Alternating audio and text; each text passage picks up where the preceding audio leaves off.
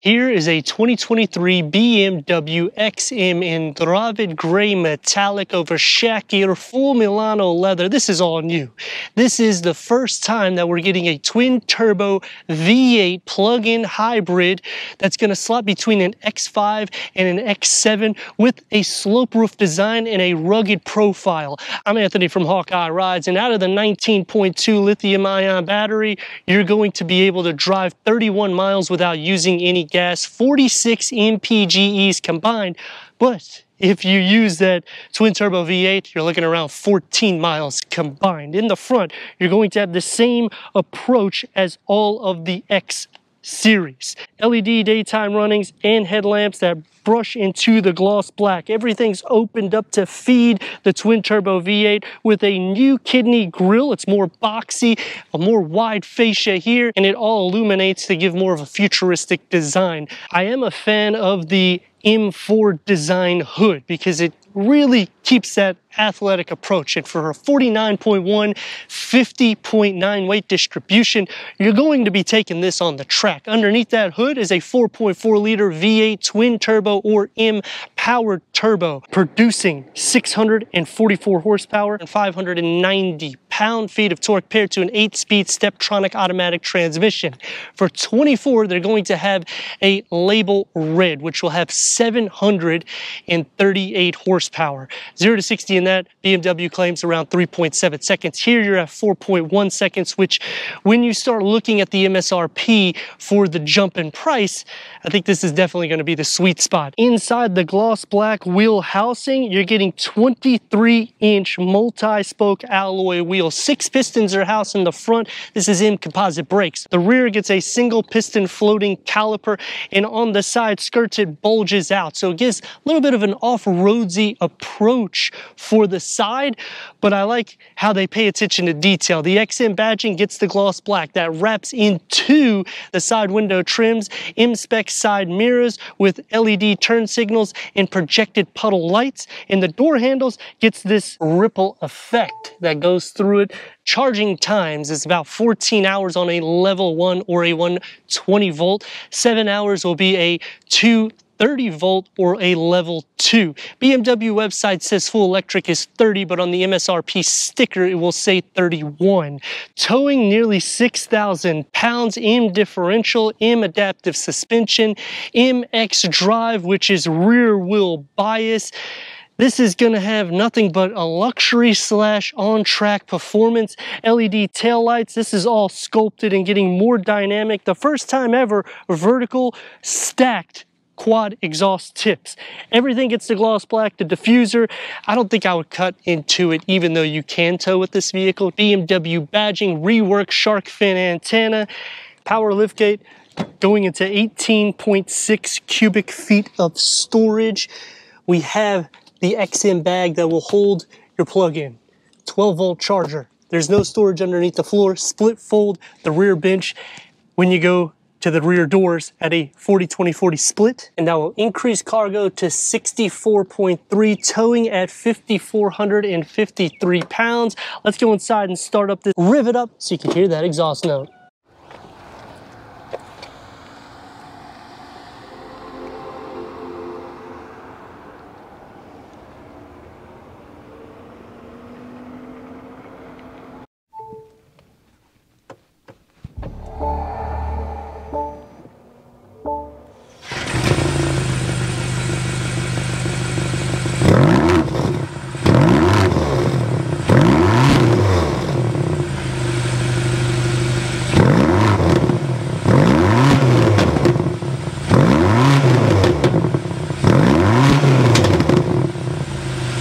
Headroom is not going to be an issue in the XM. Legroom, same thing. You have deep and wide footwells, even though it's a driver-focused setup. The XM starts off with the soft materials and the carbon fiber, and I like the pattern that goes around the heads-up display and the curved one-panel with 2-screen layout, larger vents than the X7, ambient lighting that's going to go from the door panel into the dashboard and configure into the center with the carbon fiber that opens up into a wireless charging pad, the BMW digital key for the XM, with a USB 12-volt heated ventilated cup holders and the new key fob for the brand new XM.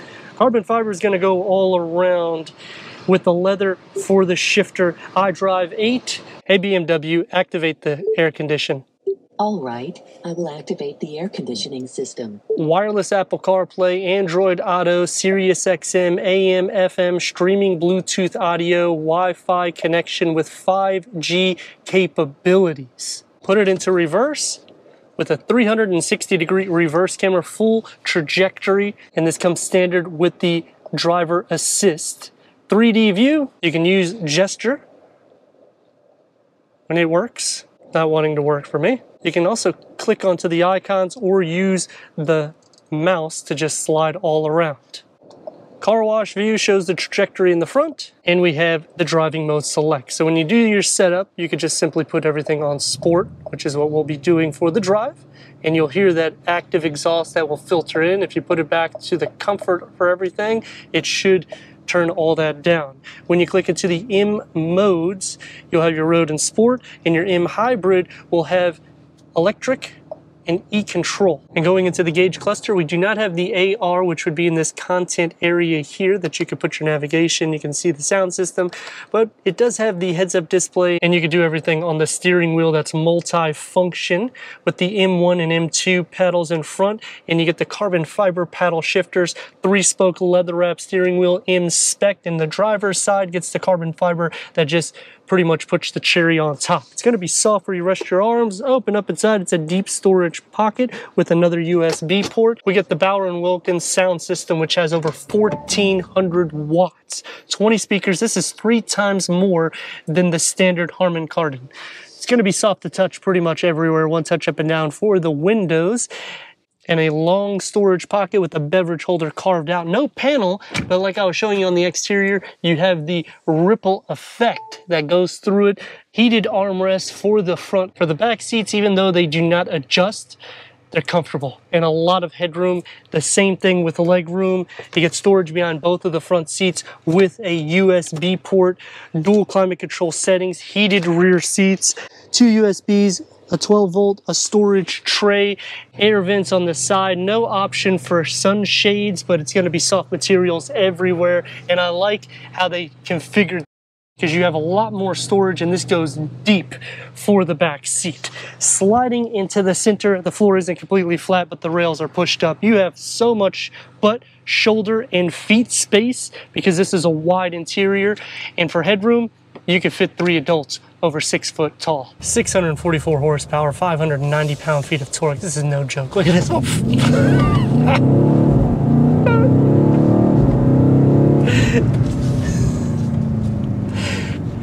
Literally just took the breath out of me. That's the performance that you're getting out of this thing. It is insane, and you can still tow with it, so you have plenty of your daily use and that fun to drive because it's a near 50-50 weight distribution. Look at this.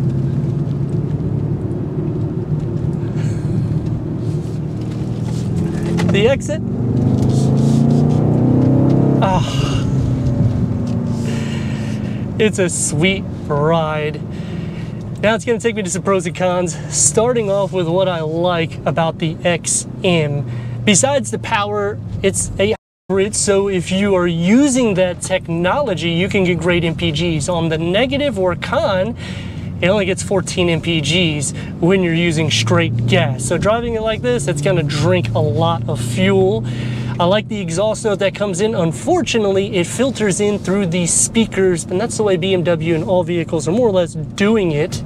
And another con, I will say, because I have so much power underneath the hood, if I'm not where I can hear the exhaust note, meaning I don't have it in sport, I have everything in comfort like this, and then I just let the car drive for itself, it's going to be hybrid more or less all the time, which I can't hear the exhaust filter in unless I push the gas pedal. Cool thing though on the heads-up display is you can see this blue gauge RPM, which when it gets filled, then it engages the gas combustion engine, in which you start hitting 2 to 3 RPMs. I like that we're still getting a V8 twin turbo, even though it's a plug-in hybrid, because it is kind of the best of both worlds. On the exterior, it's very dynamic. It has 2 different styles though. It looks athletic in the front and the rear, then it looks like it's for off-road on the side. I'm gonna try to set it as straight as possible and give her a go.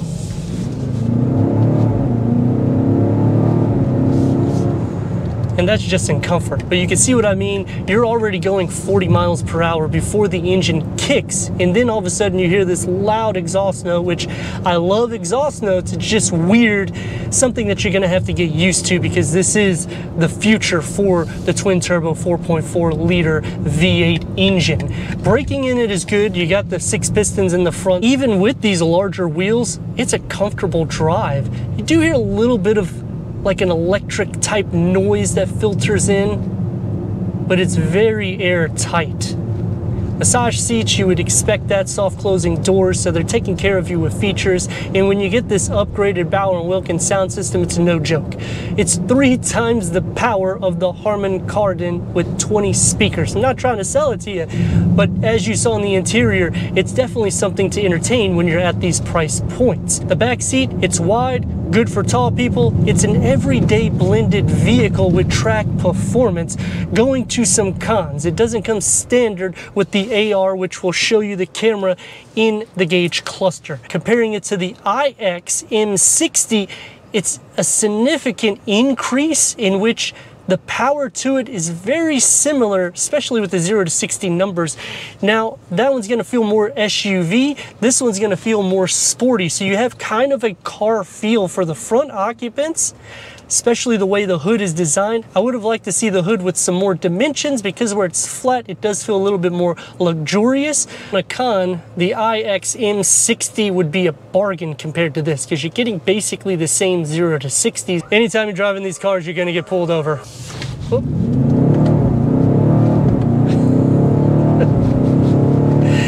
It's just so fast. It pushes you back. It definitely gives you that fun factor in an everyday drive. I would just leave it where you can hear the exhaust note, even though I'm not getting great MPGs. I don't expect it when I'm in a twin turbo V8 4.4 liter. For me, the iX M60i gives me the same feel, but I kind of have a little bit more interior space in the front. I would probably purchase this over that, because I'm not ready for full electric vehicles, but the charging times definitely will be a con, because it does take quite a bit to charge it.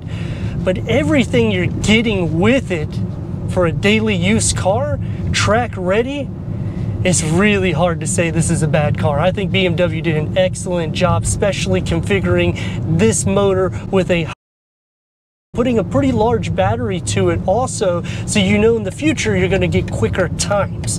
Turn radius is what we're gonna check. We're also going to turn it into sport mode when we do so. Everything in sport. Turn radius now is going to get about 2 lanes. Not bad for over 200 inches. Here we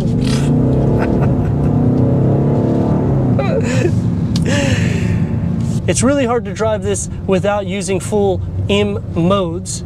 And the seats are comfortable, so you're not losing in that category, where if you go to an X5 or an X4, it can get a little bit more tight. These, they're wide enough and they're long enough. Well, let me know your thoughts in the comments. And if you're new to the channel, consider subscribing. Check out the next video, merchandise website, and Instagram. Leave a comment and a like.